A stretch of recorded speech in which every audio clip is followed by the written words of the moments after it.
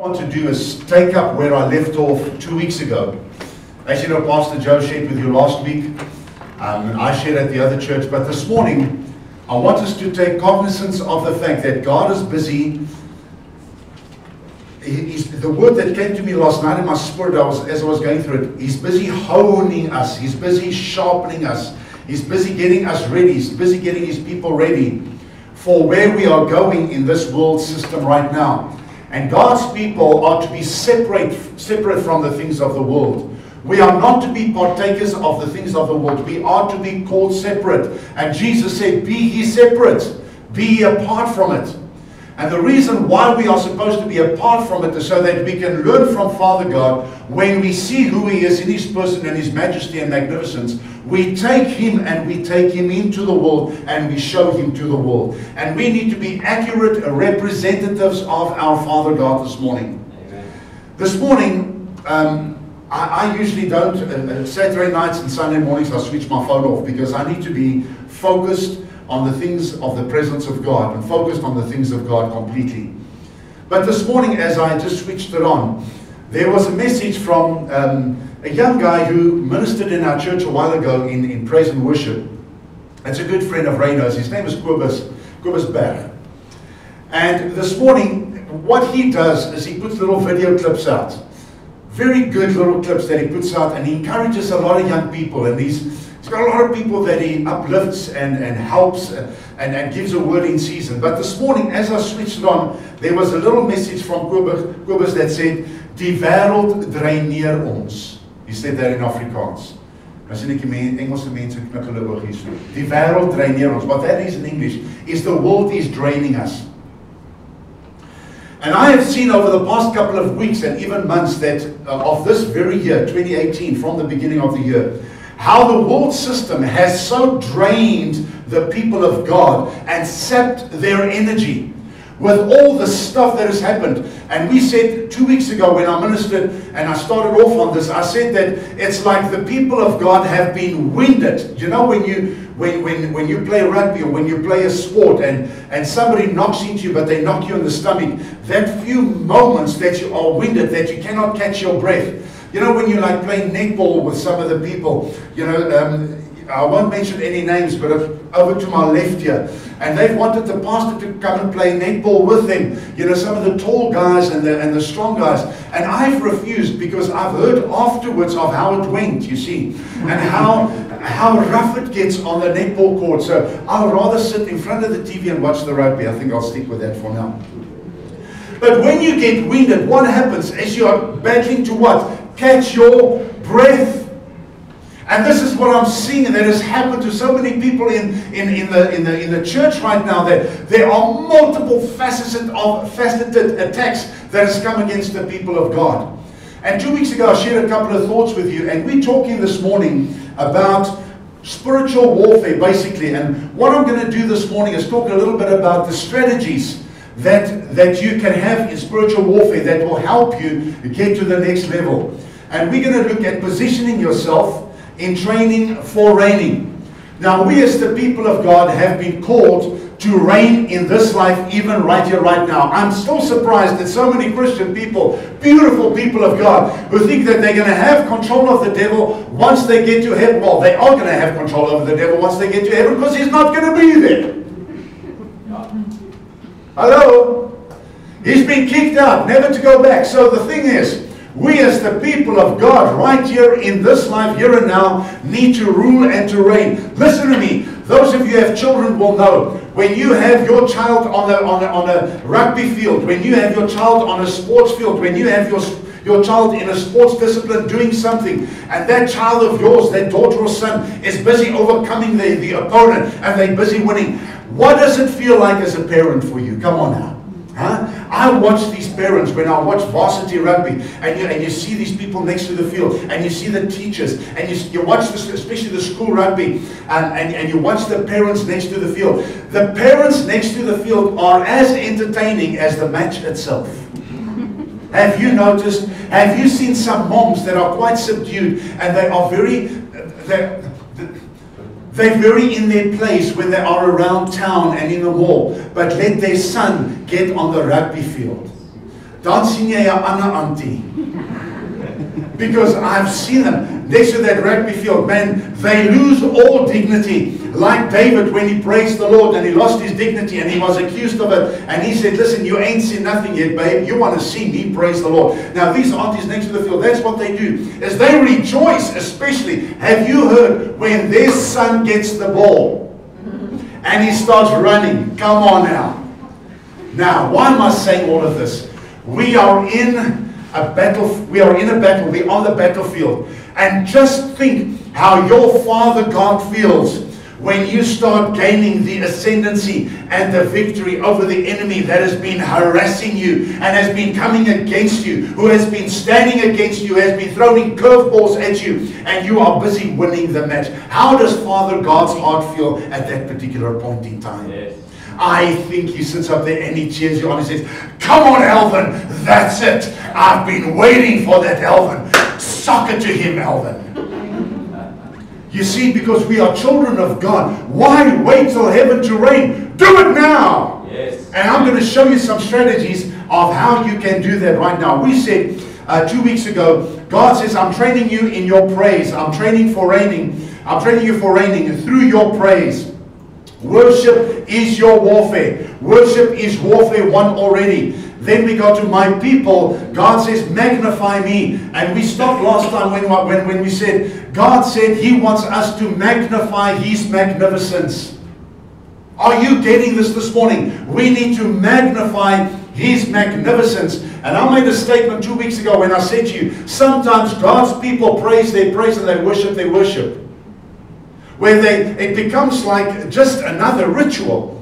That means that you're worshiping a worship. You should always know that when you come into a place of worship, whether it's corporate or whether you're on your own at home, you have him as your audience of one and you worship him only. And I say at times, if you are not sure what to worship, just be silent before him, because a lot of times your silence is worship unto him because you are contemplating him. The Bible says, be still and know that I am God.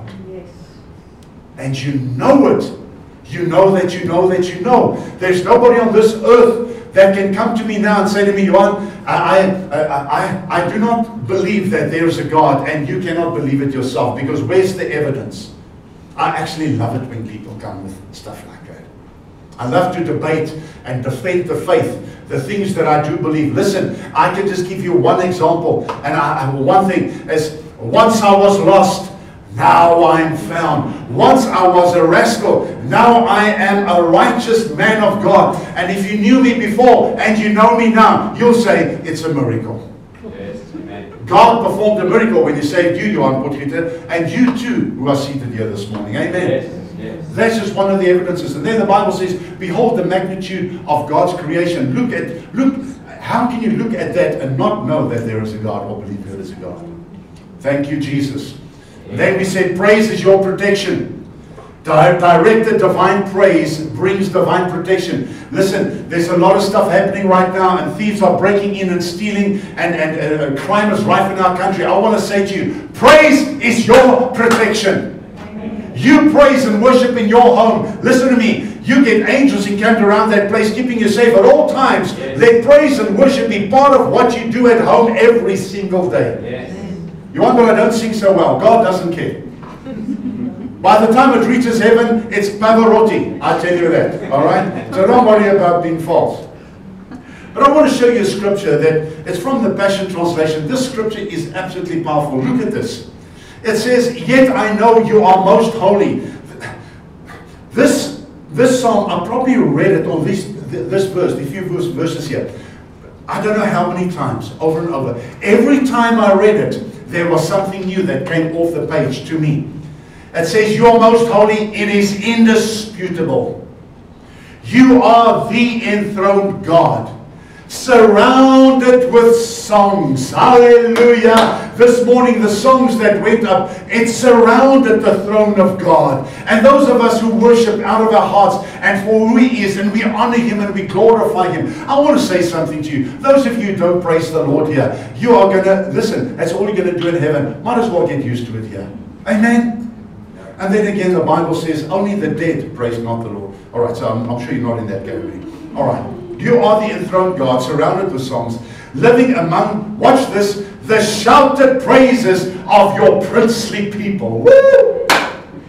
He is surrounded by the shouts of his princely people. How many of you at times shout to the Lord? Yes. I see those hands went like this.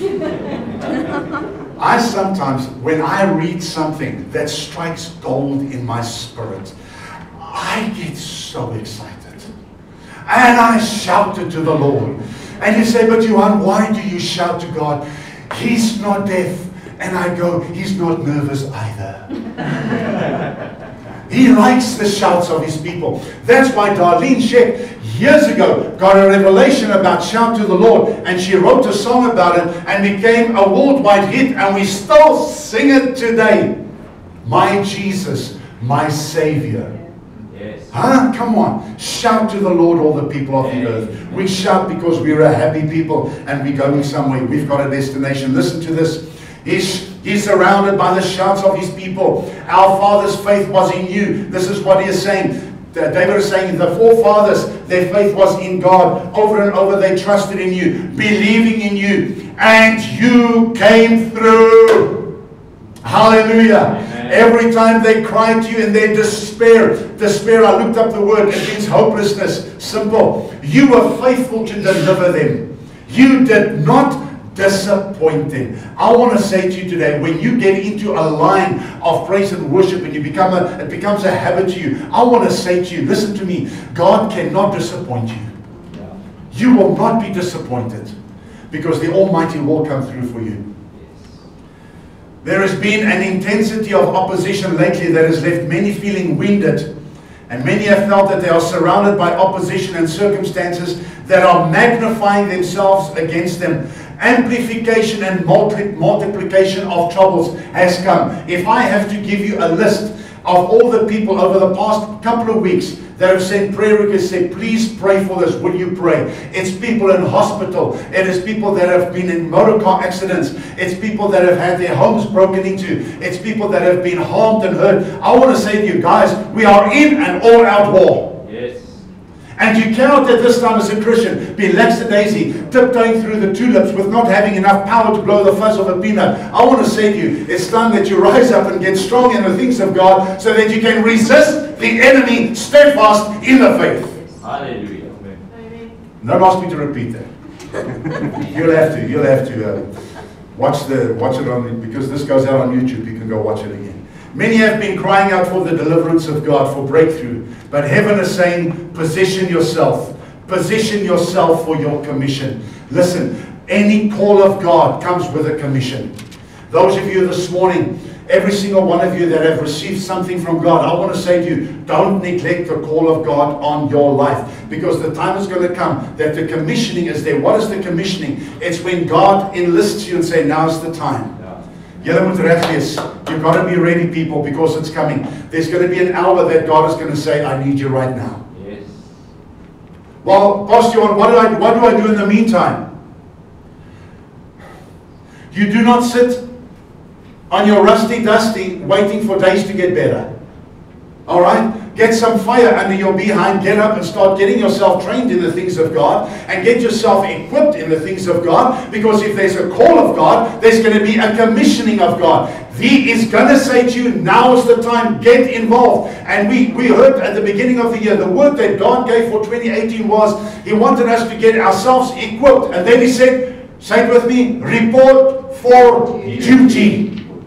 Every single one of us. Pastor, but I thought that's for the pastors and the apostles and the prophets and evangelists and the teachers and all those guys. Every single one of us is a minister of the Lord Jesus Christ, as you are seated here this morning.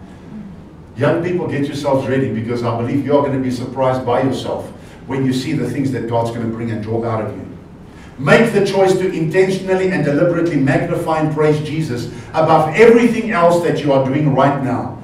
And the giants you are facing right now are going to retreat. Yes. Your opposition is going to fear your position. The problem is with many Christians is they are out of position. In any sports game, there are guys who are designated a specific position. You have it in cricket, you have it in rugby, you have it in all team sports. Every particular player has a position that he plays. What the enemy wants to do, listen carefully, in the way that he does warfare against you, he doesn't care that you are on the pitch and you're playing the game. He doesn't care. You can be there.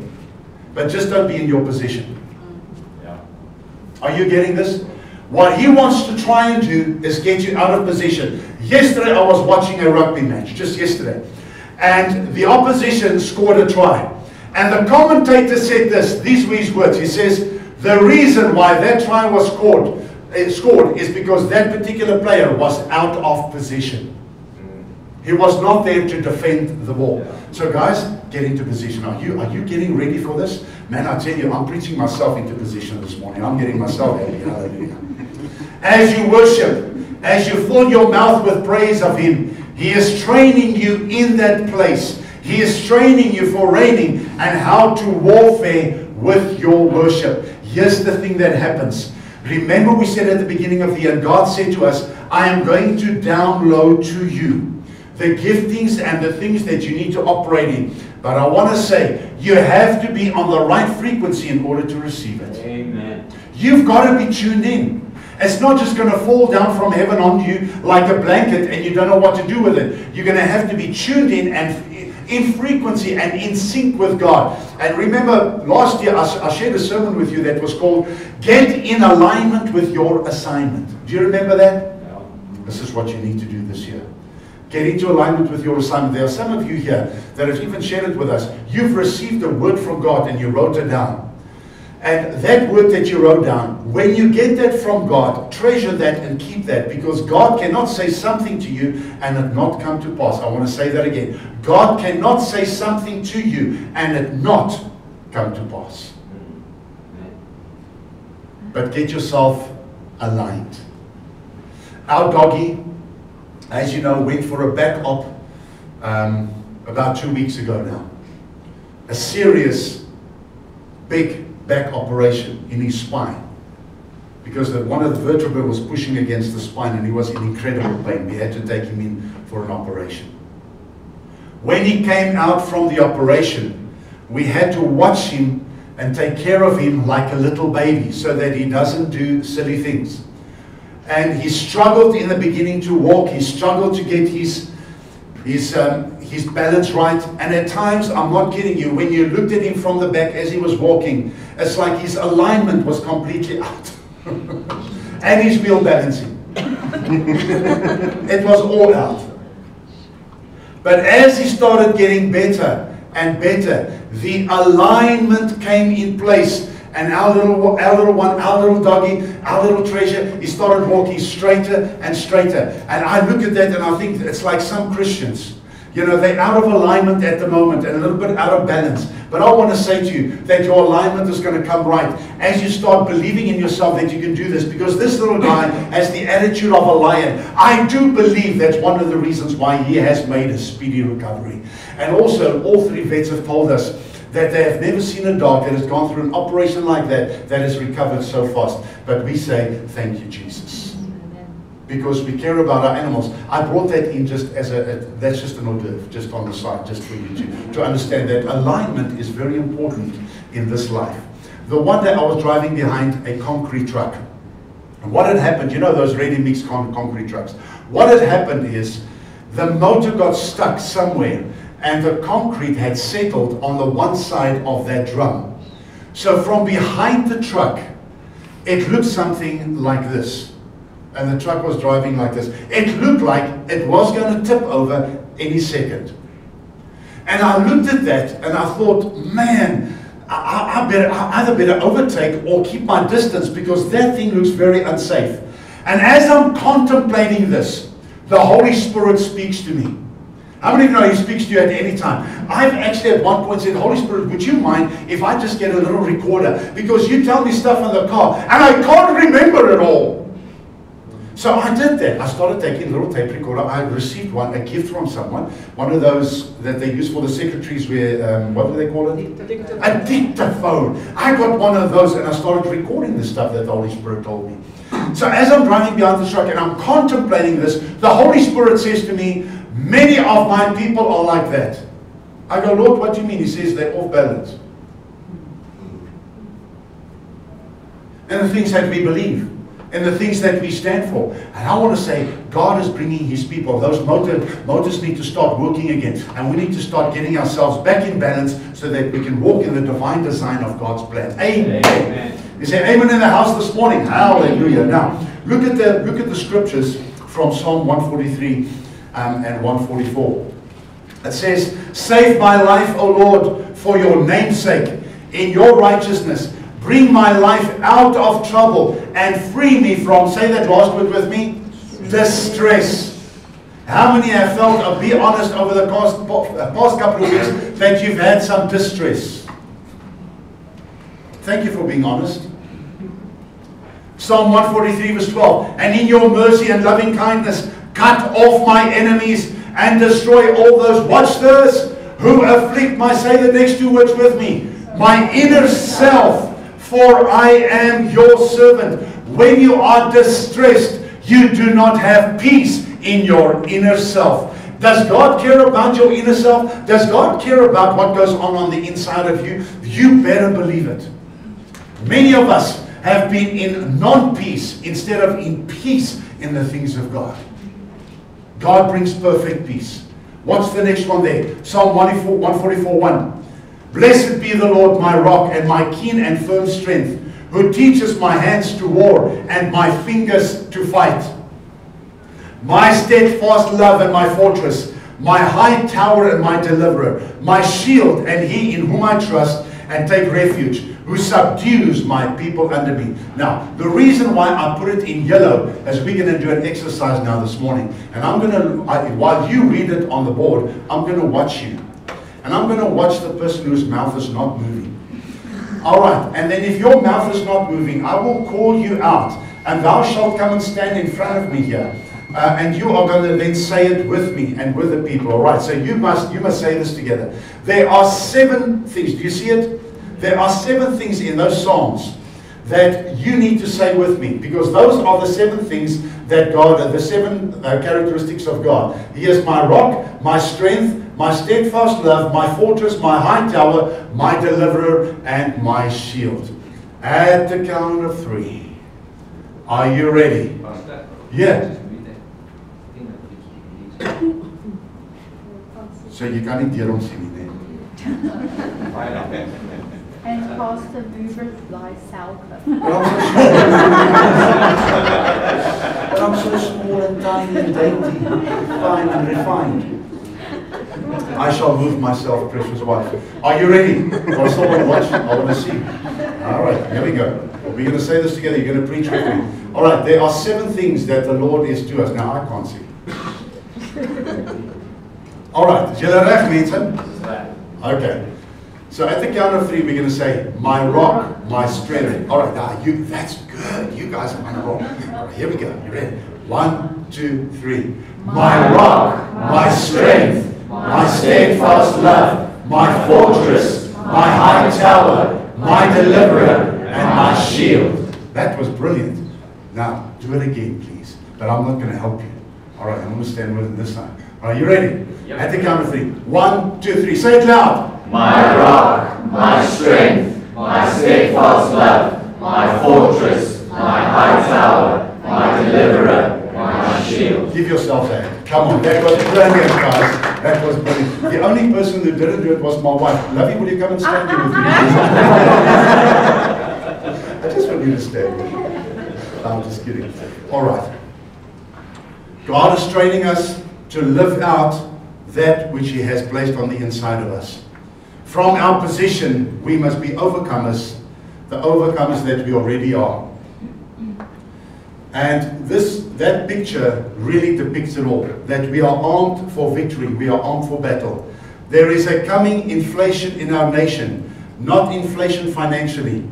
And we know that VAT has just gone up to 15%. And inflation is a thing that is always bugging the people of the world. And I'm just watching, they're busy moving the cars, and it seems like they are managing.